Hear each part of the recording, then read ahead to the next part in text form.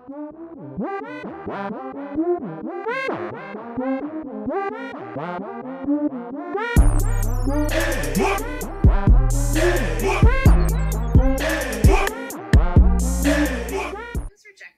by a matchmaker this week. You can't make this shit up. You can't make this shit up.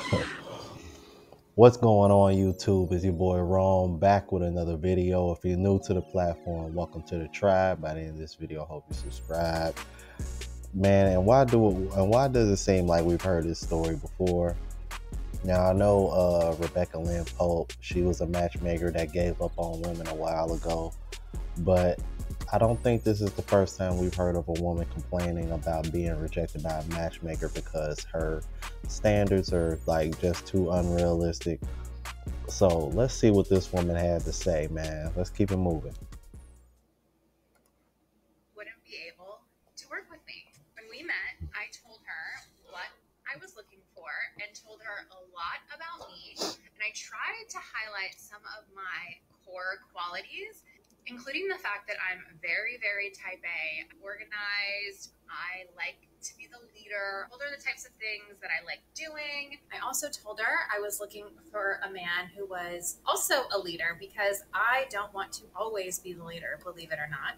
I told her,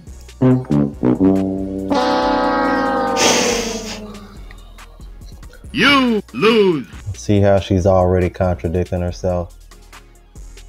I'm willing to bet when that matchmaker heard you contradict yourself just now, she was probably thinking, oh, hell nah, I am not about to introduce you to any of my male clients. No. You are going to be a headache for those guys. Do women have any options left? Did y'all hear that, bruh? I'm type A. I like to be the leader. But I want my man who's also a leader because this is the typical, I'm successful.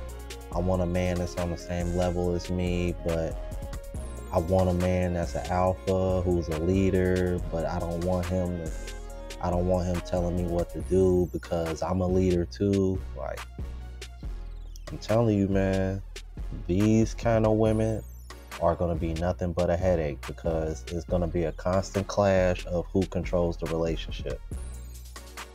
Run away from women like this. Run! Go! Get to the chopper! Let's keep it moving. I told her I was looking for someone that was at or above the same income level as me, driven, who is ambitious, who is ready for a long-term relationship and ready to get married. She may. Now, it's funny because I just went over the Simone Biles situation. Notice this woman says she wants a man at her level or above.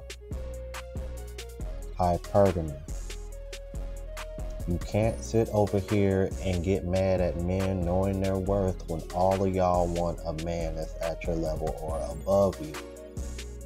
It doesn't make sense.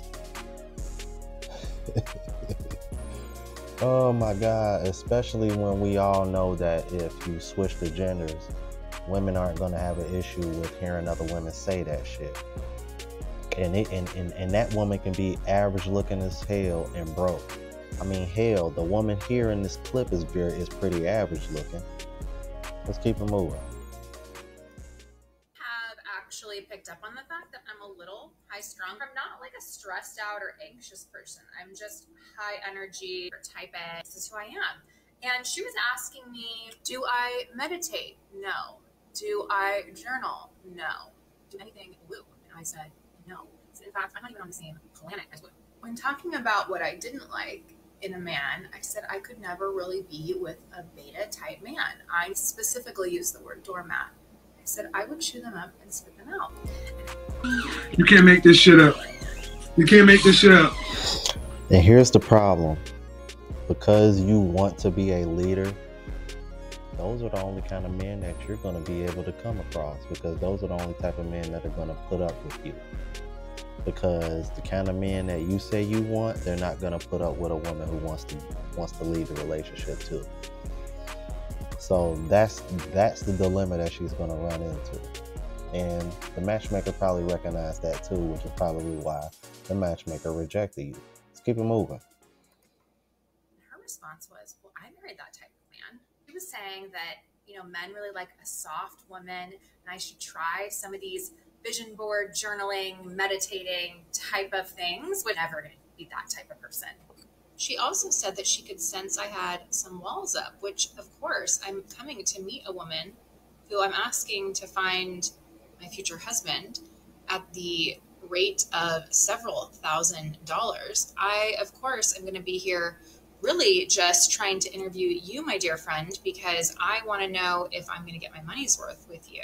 So, of course, I'm going to have some walls up. I also think it's perfectly normal to have some walls up when you are meeting someone for the very first time, and who also had not taken the time to do her own research on me by stalking me on the internet. She definitely didn't have time because she asked for my socials no more than 1 hour before our meeting. So I asked her if she thought I would be ready for her services. Her response, she essentially said that I am not ready for her type of services because I have too much work to do. My walls are too high and I'm not ready for a long-term committed relationship at the ripe age of 38, where I've been in therapy for 10 plus years. Hey, wait a minute, what the hell? You can't make this shit up. You can't make this shit up. Y'all heard it. 10 plus years? You serious? Okay. For y'all that don't know or are new to the channel, she's the same age as me. I'm 38. 10 years of therapy. 10 years of therapy. And this is the conclusion that you've come up to. You think that how you're going about the dating market, you really think this is going to work after 10 years of therapy. I would love to meet this woman's therapist, because this woman's therapist is probably a feminist, man. Because if y'all haven't heard, man, a lot of these therapists are feminists, man. They're just pandering to women. I'm like, remember the video that I did about the woman who held a woman accountable? Every time she held a woman accountable, they wanted to quit taking therapy. So whoever her therapist is, I can tell you right now, 10 years, that therapist was coddling you and telling you everything that you wanted to hear so they can keep making money off of you. At least this matchmaker was nice enough to say, hey, look, this is a business. I could just swindle you and finesse you and make money off of you and tell you what you want to hear, but you really ain't ready for this. You know what I mean? So kudos to her for that. Let's keep it moving. She also said that she's too woo for me, which I can accept that. That's fine. However, I shouldn't need to be a woo type person to be worthy of love. She also said that I need to soften a little bit, and men like a softer woman. Essentially, I spent $350 to meet with this woman, have her tell me I am not worthy of love as I am, but the fact that I need to change in order to be worthy of love and partnership, which on Stop the cap. She didn't say worthy, she said ready. Worthy and ready are two completely different things. See, don't twist a person's words to make it fit your narrative because you don't like what she said about you. Let's keep it moving. honestly, I think for that reason alone, she should have her matchmaking license taken away, because we shouldn't be pushing on these narratives that people are not worthy as they are, and essentially telling women that the type of woman they are isn't worthy of love. That is a narrative that should not be given to anyone, or it is dangerous commentary, and the fact that she said this to my face had some audacity. Well, we're celebrating my 38th birthday tonight, and we are going to wash all of what she said aside. I am so excited, and we're going to believe that no matter the type of woman you are, love is out there for you. We are not going to listen to this toxic narrative. Man, you 38.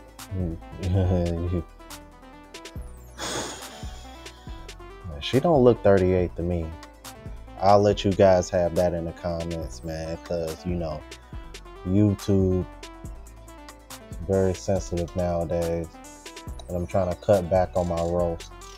But I want you guys to check out these comments, man, because apparently this woman is just delulu, because it seemed like everybody agreed with my sentiments when it came to comments, man. Check this out. From the very first one, girl, there's a reason why you had to pay someone to try helping you find a husband in the first place. Dead emoji.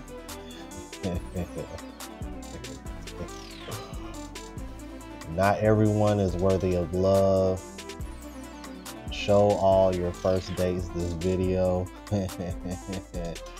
Bruh, if she shows all her first dates this video, man, those first dates she won't be able to finish those first dates.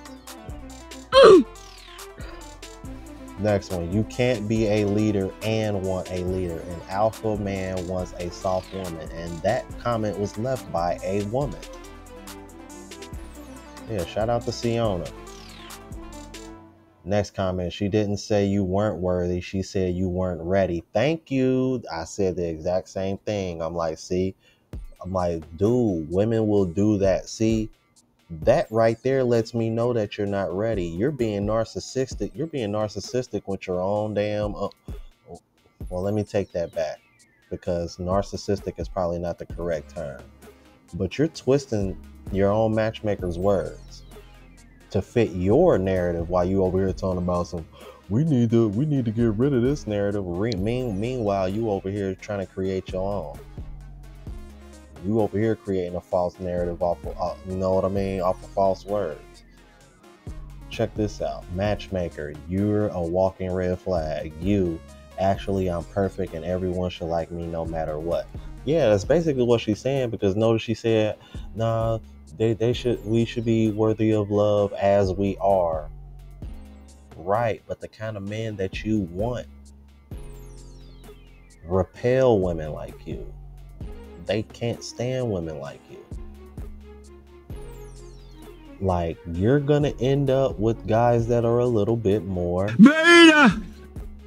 That's just what it is. All she was trying to do was say, hey, the kind of man you want, these are the kind of women that they really want. You're not it. That's all she was saying, but you wasn't trying to hear it. And then the next one, when the matchmaker sees red flags, perhaps it's time for therapy.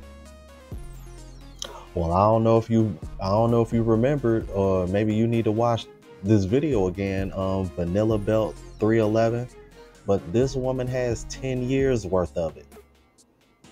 10 years worth of it. And obviously it ain't helping. And honestly, whoever her therapist is really just pandering to her and telling her what she want to hear, so that way she can keep making money off of her. Therapy ain't supposed to be a crutch. It's supposed to be something that's supposed to help you fix whatever your issues are.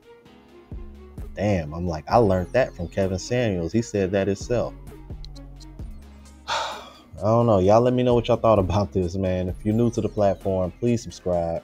OGs, I appreciate the love and support. Make sure y'all hitting that bell notification. That way y'all know what I'm uploading. Hit the like button because it helps with the algorithm and helps me reach a broader audience. Also, look out for the travel vlog channel, Unplugged Traveler. Link is in the description, as well as my latest mixtape, Neo Trap Volume 2. And if you want to purchase any of the merch, spreadshot.com link is in the description. Until the next video, y'all. Deuces.